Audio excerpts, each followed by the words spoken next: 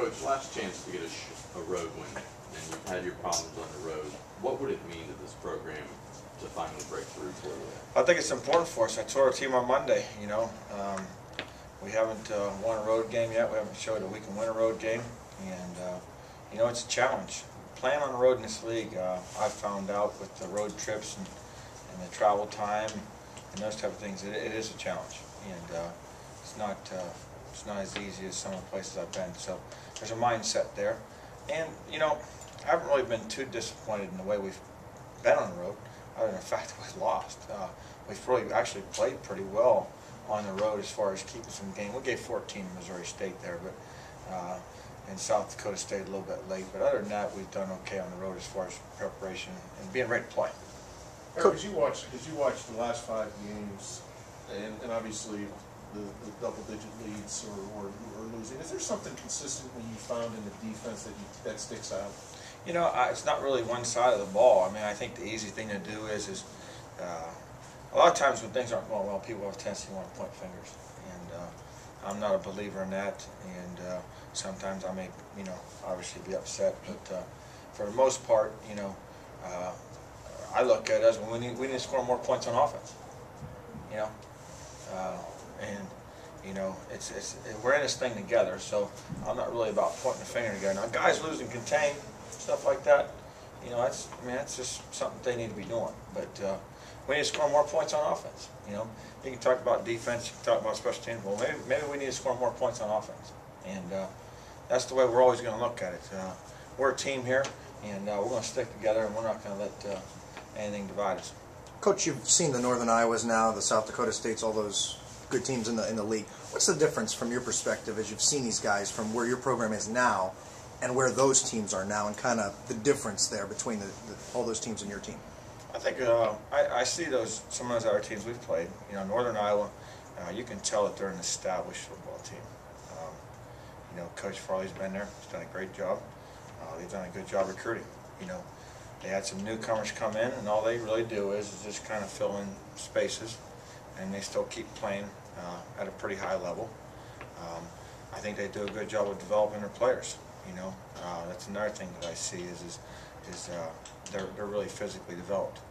And you look at North Dakota, South Dakota, Western Illinois.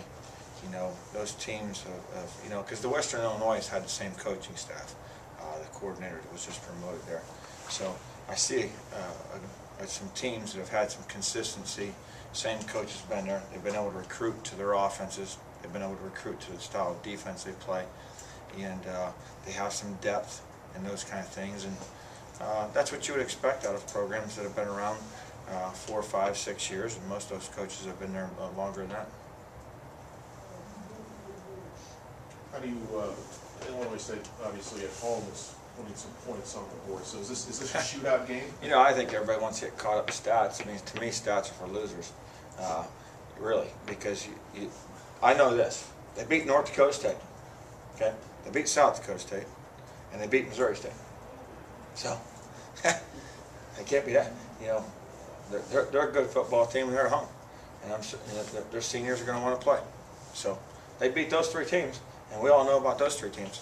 They're pretty good. Eric, are you surprised how many points are being scored by teams in this conference week in and week out? It is. I think there's 8 of us scoring over 30. Someone said, and I looked at it just as in comparison. In the SEC, I think there's 9 teams scoring over 30. So it's a problem across the country. I think that's why I said you got to score more points. I don't know. I don't know what you're going to hold people to anymore. 28, 30 points, is that good? Is that holding the team to 28, 30? Is that good? I really don't know, but I know this. My experience with the SEC is that's some of the best defensive players and defensive coaches in the country defensively, and there's a whole bunch of them boys down there giving up over 30. So we got 8 in ours giving up over 30. So I think offensively you need to look at you need to score more points. You need to try to score 50. Better. Getting back to Illinois State, what do you think's been the difference since the early part of the season when they beat those teams, and it's a little bit of a slide they're in now? Well, they've kind of had some bad breaks here and there. I don't know. if you can pinpoint it on one specific thing. But you know, I look at them as a dangerous team. I think they still have some pride. There was a comment made the other day that there's 8 teams that still mathematically have a chance at this thing. So I'm sure their coach is telling them, you know, that we still have a chance at this thing, and some good things can happen to us. And you know, the 2 teams that they beat South Dakota when they were 20, and I think they beat North Dakota when they were 15. So at the end of the day, you know, they probably look at it like, hey, if we finish strong here, we beat 2 ranked opponents, who knows what might happen for us. So, you know, it's 8 teams are mathematically still in it. Beginning of the season, you were obviously annoyed about being ranked 7th in the poll. Now you probably have to win 2 games. I mean, we would just reflect on that. Maybe them guys were right. maybe those guys were exactly right. Maybe they had a crystal ball and knew something that I didn't know. But you know, we you know, we are what we are. You know, you can't really change the past necessarily. All you can do is just constantly work on getting better in the future. And I think, you know, most people that have seen us play, most people that watch us play, they see that we're a team that's pretty dang close. You know. Eric, do you feel your team is getting better? Yeah, I mean, you know, I felt like Northern Iowa playing them was probably the best team, both athletically, scheme-wise, and we were toe-to-toe. Yeah, I'm tired of being toe-to-toe, but we're toe-to-toe. We're toe-to-toe with all the best teams, and we'll get there one day. Do you think Indiana State is the surprise of the conference? Yeah, I think so. You know, that coach has been there 3 years. He's done a good job recruiting. His kids are playing well. There's a lot of parity right now in the league. It's been 5-0 at home. Every team we've played has lost the next week. So I think Indiana State may have a chance to upset Northern Iowa this week at home. You know, it's been a trend. Every team we've played has lost the next week. Coach, you have a lot of young players obviously playing now, and they're getting valuable experience. And with the way the last 5 weeks have gone, down to the wire, maybe just disappointment right at the end, a couple of plays here or there could completely change the game. Do you think that in some ways maybe that could psychologically hurt them moving forward? Here we go again kind of thing? Or is it something that would drive them? No, I think it'll drive you. You know,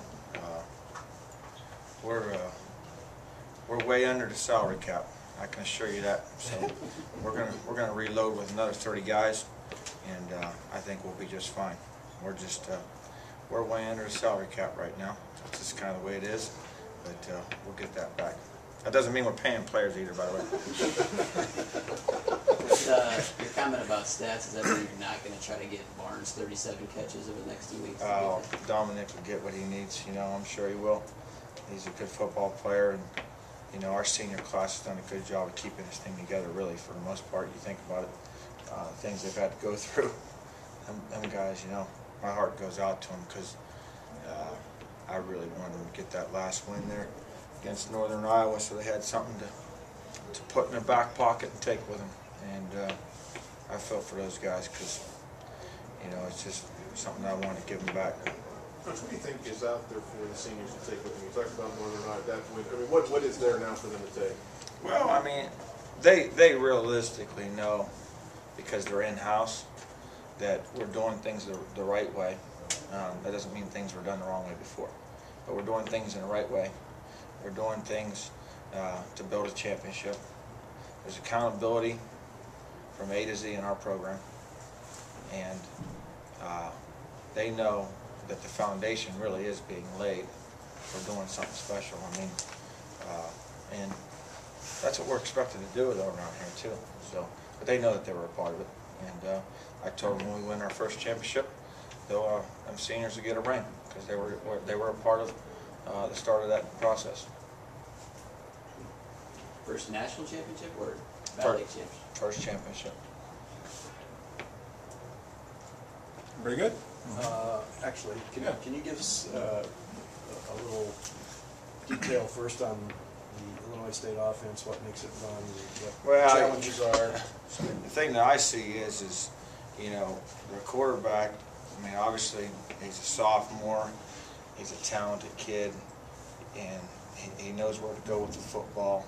They've got 2 really good running backs, and they've kind of had a perception as a team that likes to throw the ball a whole bunch, but I've seen them running the ball a little bit more, and that's probably maybe to help their defense out a little bit. But the two running backs are legitimate, and they've got a big old offensive line, good-sized guys. The quarterback's only a sophomore. They got some young receivers that are going to be back. They got some youth in their program a little bit too at some spots, so I think that they got a chance. You know, and coach is in his second year there, so he's in the process of building a program. But they run the ball probably a little bit better than some people think they do. I think it's, you know, people think that they're more like a Purdue-style offense, 4 wides all the time and throwing it, when really they make more of an effort to run the ball than people think they do. Conversely, you talk about what they do defensively. Defensively, you know, they base out of a 4-man front. They like to pressure you, obviously, in all the usual down and distances that you would expect a team to pressure you. I think, you know, the strength of their unit there is their defensive line. They've done a decent job up front there. And, you know, what I see is a team there that, you know, coach was at Purdue. He had tremendous success there as defensive coordinator. And I think he's still continuing to try to tweak and get exactly his guy in there as far as what they're asking him to do. But they've been able to play pretty well outside on the edge there. And, you know, you can tell that they're a well-coached team, even though statistically, you know, that may not show up there. The thing that I continue to go back to is this football team beat South Dakota State at their place. They beat Missouri State, and they beat North Dakota State. So, you know, to me, that validates them as a decent football team, and a couple more wins in their mind, that they have a chance to win this thing. So that's the way they look at it.